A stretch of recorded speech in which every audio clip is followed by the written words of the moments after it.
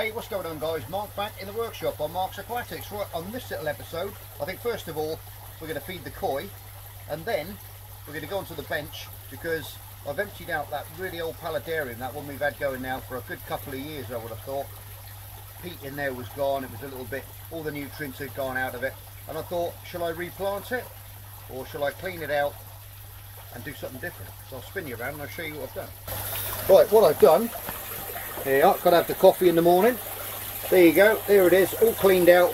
If you remember, a long time ago we made this and really enjoyed making it, and we had that lovely little paludarium in there, and because now we've got the big paludarium over there, I thought we'd do something a little bit different and give this a little refresh. Now what I thought I'd keep in here guys is some red crabs. I'm going to make a little crab island, okay? Now a lot of people, when they keep these little red crabs, they make the mistake thinking that they're just fresh water, and they're not. They actually are brackish water. They will live in fresh water, but they don't do so well, okay? The best thing to do is put them into some brackish water, which we'll do. Now what I've got here, oh, I forgot to feed the fish, they're all waiting for me, look. Come on then, look at the colours on these guys.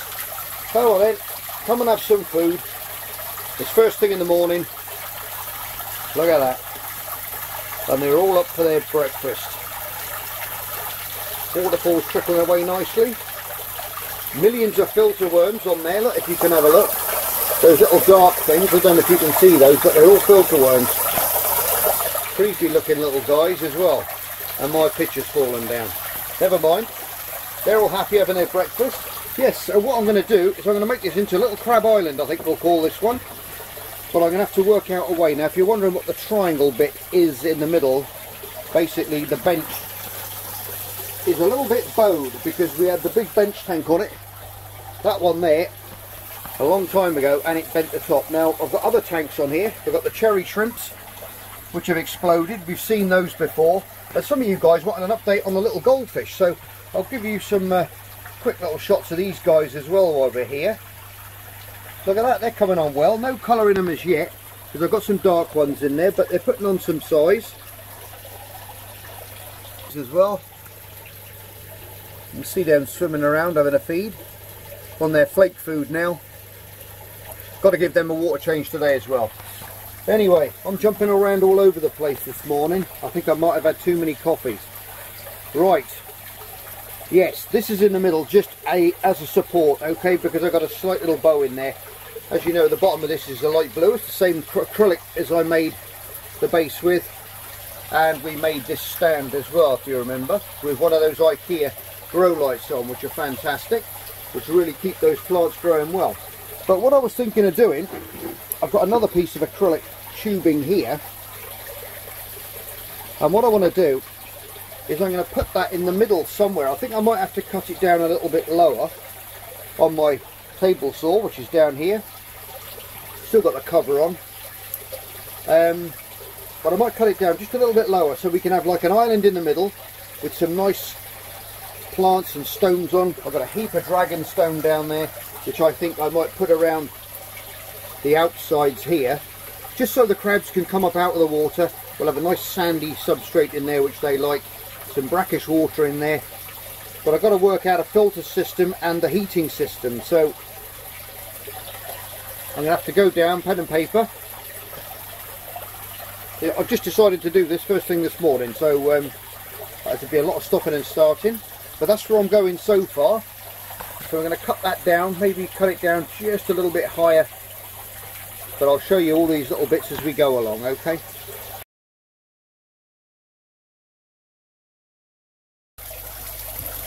Right, okay guys, we have a small ring now and a bigger one.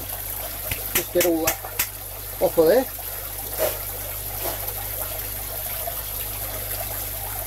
And now that is going to sit just nicely inside there like that. That looks a bit better. A bit better for size. It's a little bit marked up. This is from a recycling place that I managed to get this from a couple of years ago now. We made all the jellyfish tank and everything else out of.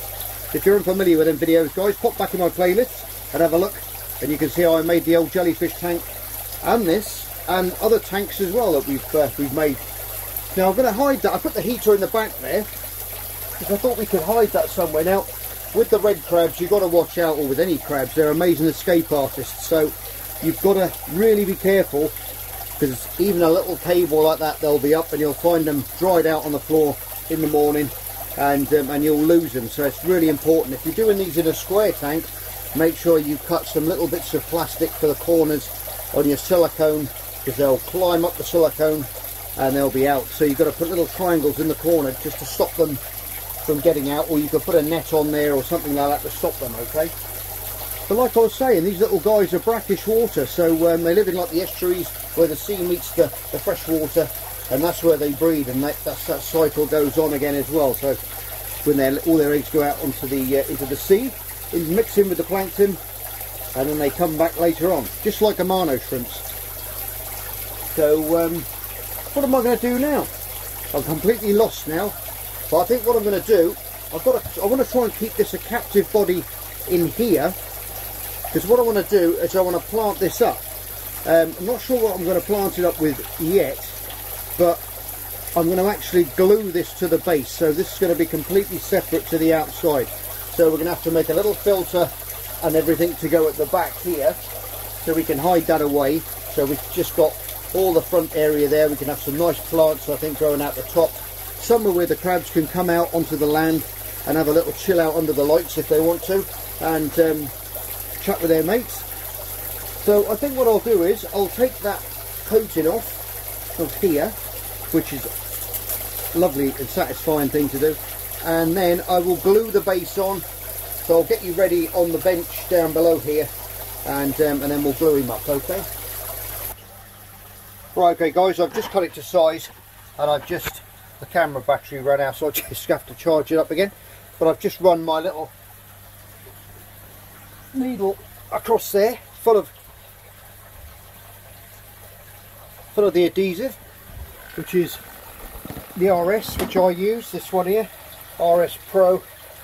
That's great stuff for, and you just let that leach in, and that'll go around, and you'll see it go nice and clear all the way around. I've got this breeze block on the top, because where it was on the top of the bench, it went slightly concave like that. So I've got that big breeze block on the top now to press down on that glue, and that will fuse that together and make it really, really strong. Now it won't let it flex because we got that extra ring in there. Hello Spud. What you doing, Spud? Hello Spud. Go on then, go out of here. You'll be stoned on the fumes. Come on in, let's go. Right, that's how Spuddy put it back into the house. He does like to join in, but he likes to stick his nose everywhere, and that won't be good for him breathing that stuff in. He'll be sleeping all afternoon. Right, so that's done. That's ready to be set now. That's going off nicely. So I'll get back to you when that's dry, and we're back up on the bench, and we'll go on from there. Right, okay guys, that's all in place now. Everything's nicely glued up, really, really strong. We're back on the bench again. Now I've got a little pump here which I'm going to use. I got this from one of the Pets at Home tanks, very cheap starter tank for kids. Oh, let me get my fingers out of the way of the camera. And it comes with these two little sponge filters which fit inside that little case there. Now what I'm going to do is, in my coral room I've also got some sponge filters, so I'm going to cut some cycled sponges that I've already got going at that size, and I'm going to put them in, so we'll have a little cycled filter already. I've got the shrimps on the go as well. We've got some cryptos in there as well, some ball carrii. Those are the ones I'm using. Now these little guys are actually okay in brackish water, but I've just bought them at the shop and they were quite covered in algae in the system. They had some hair algae on them and different things. But what I've done is I've thrown them in there, and as you can see, these little guys are going to go to work very, very quickly. They've left everything else and they're on there, and then I'm going to pick every little bit of algae off of those. So I'm going to let those little chaps do their thing.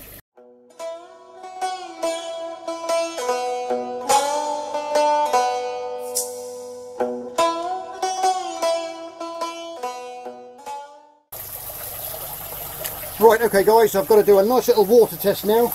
Those shrimps didn't have to clean up those little cryptos in no time at all, eh? Right, so what we've got to do now, this silly phone of mine, I've got to get an adapter for it, so if my volume goes up and down, I do apologise, but I can't fit my old jack microphone into this phone, because they've gone all jackless now, so I'll have to get one of those little wireless or Bluetoothy type things to work it out. So what we're going to do now is I'm going to get my RO tester, I'll rephrase that, my RO tube, and because we've glued this in place, I'm going to have to do a water test, because this is going to be fresh water in here, well, watering the plants, and that is going to be brackish water in there, okay? So I'm going to make sure that one doesn't leak into that one, or vice versa. So we'll do a quick water test.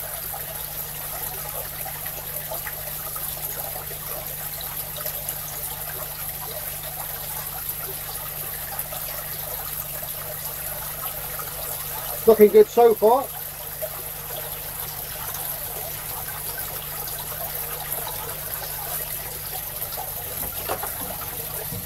So I'll leave that fill up nicely.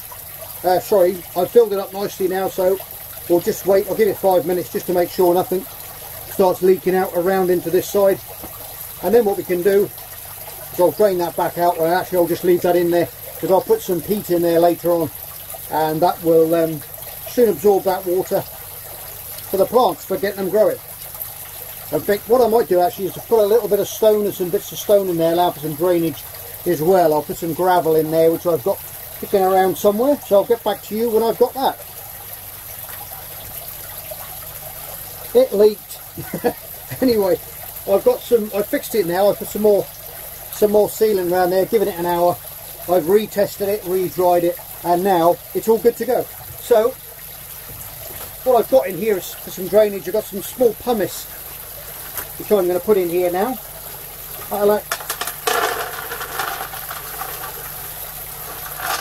There's a nice little layer of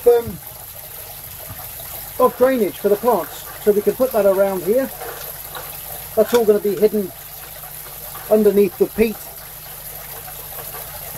and obviously when we put some rocks around the outside, you're not going to see any of that from the inside, because that's going to be all camouflage with the plan that I've got in mind. So right, so that's done. Right, I think the next plan is to put some peat in the middle and get that nicely packed in there, ready for the plants, which I haven't even picked yet, but we'll shoot off down the garden centre and pick up some nice little plants to go in there, and then we'll plant that up. So I'll get the peat in now. Just normal organic compost I'm going to use, sorry. Just the stuff you buy down any of the garden centres. Just make sure it's organic and there's no added fertilisers and stuff like that in it, because of obviously we've got the water with the crabs in next door. We don't want any pollution in there or anything like that, which is going to hurt our little mates. So we're going to get some nice organic compost to go in there, and I think I've got some outside actually.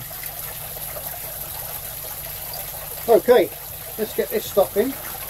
I don't think there's going to be enough, but we're going to put some other plants in there, which is going to have peat on as well. So, or I might pick up another little bag. We'll see. Not quite enough, but never mind. Just move that around.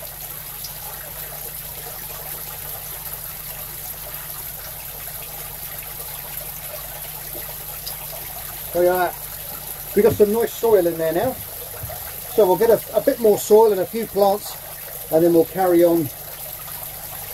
Well, actually what I could do, I've got some sand which I've got from the river down by me, which is a lovely soft sand, which these guys love to root around in the mud, straining it through their little mouths, picking up bits of algae, because they're omnivorous, and they will eat mostly anything you put in there, so they can have a little mooch around through there in the rocks.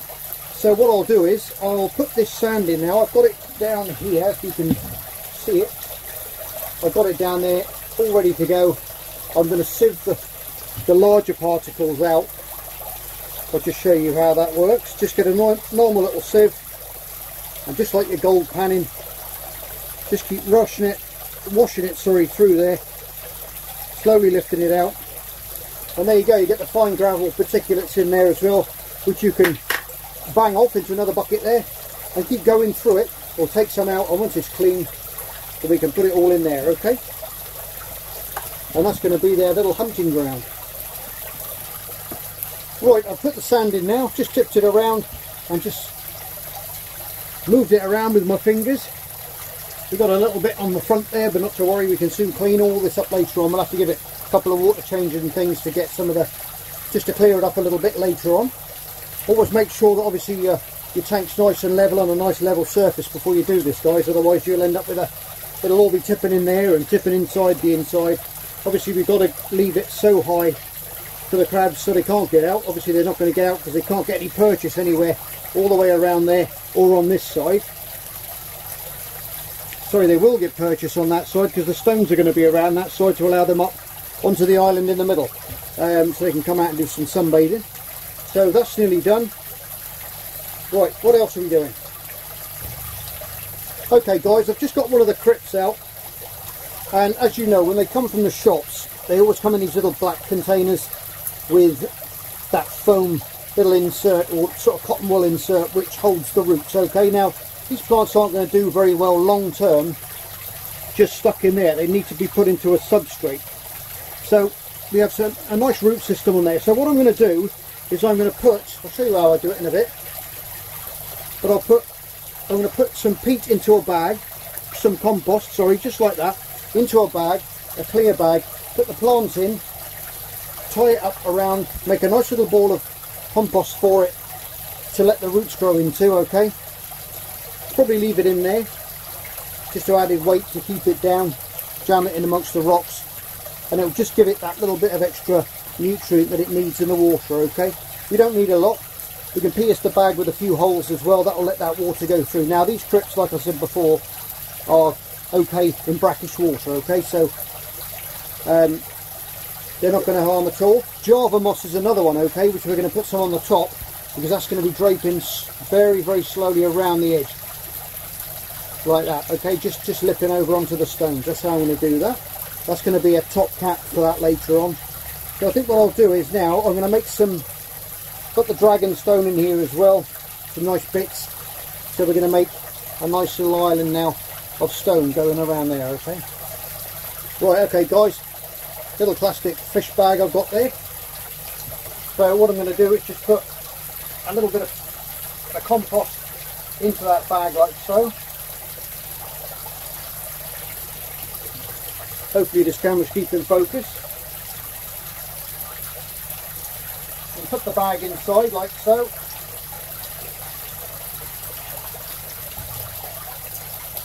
Right, okay guys, that's what I do. I just put it in the bag of peat like so, cable ties around there, and then pierce a few holes amongst the bag that will stop the stop that compost escaping, okay? And then obviously the leaves and stuff can grow out the top.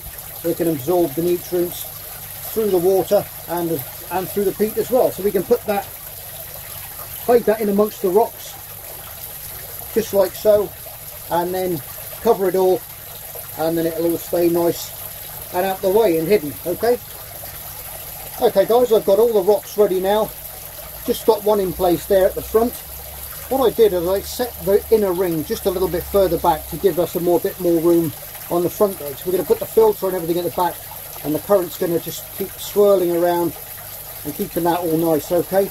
So I think what I'll do now is I'm going to set it up how I want it to be, and I'll get back to you when it's done.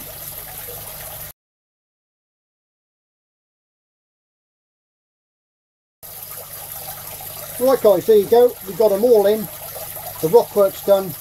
I've just given it a quick spray with some water to keep the leaves nice and moist, and I've just levelled that sand out a little bit as well, so we can see what we're doing and how we're going about it. Now then, I've got this little filter system here.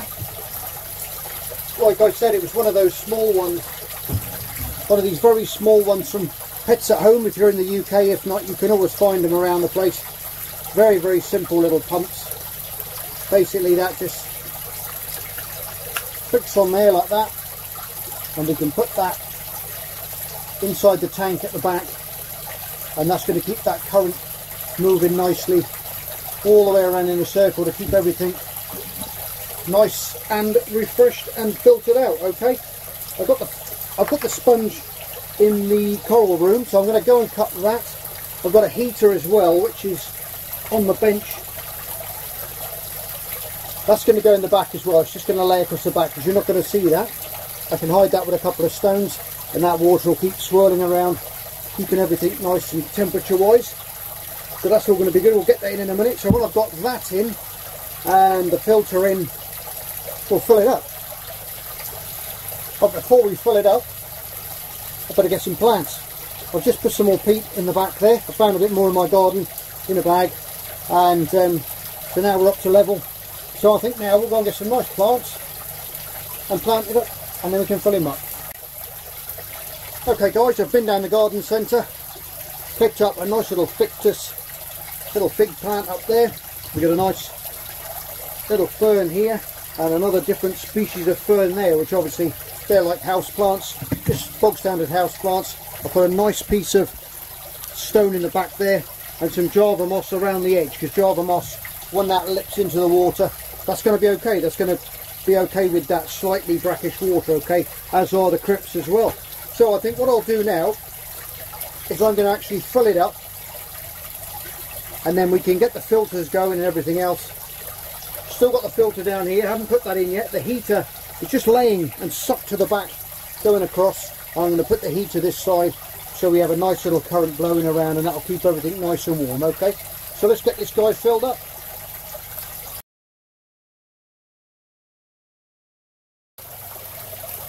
Right, okay guys, there it is, all full up.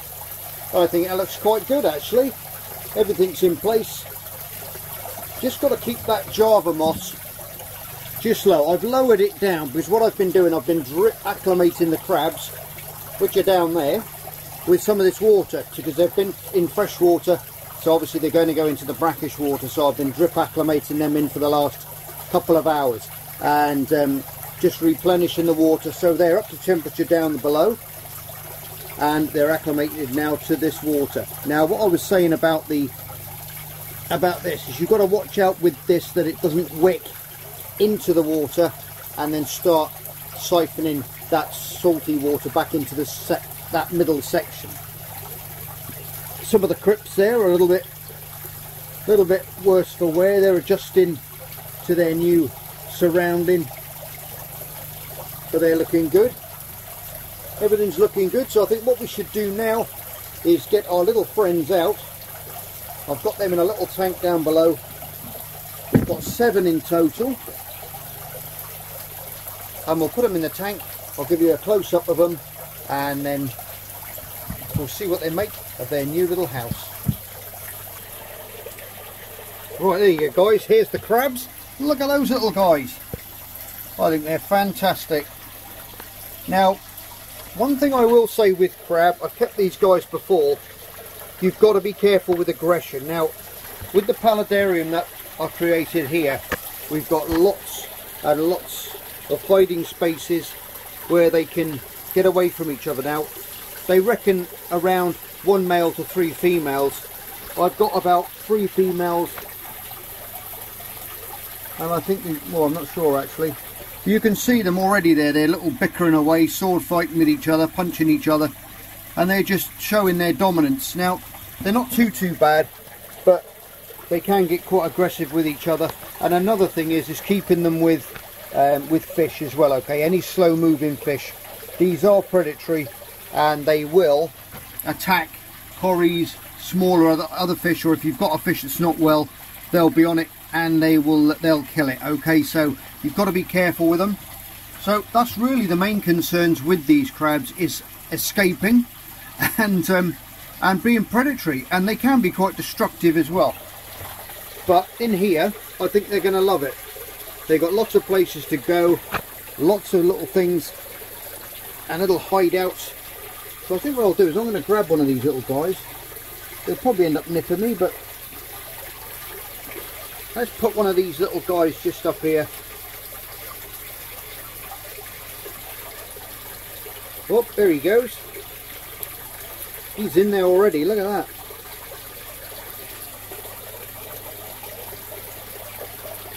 Where are you off to, mate? He's fighting with the crypts. Everything.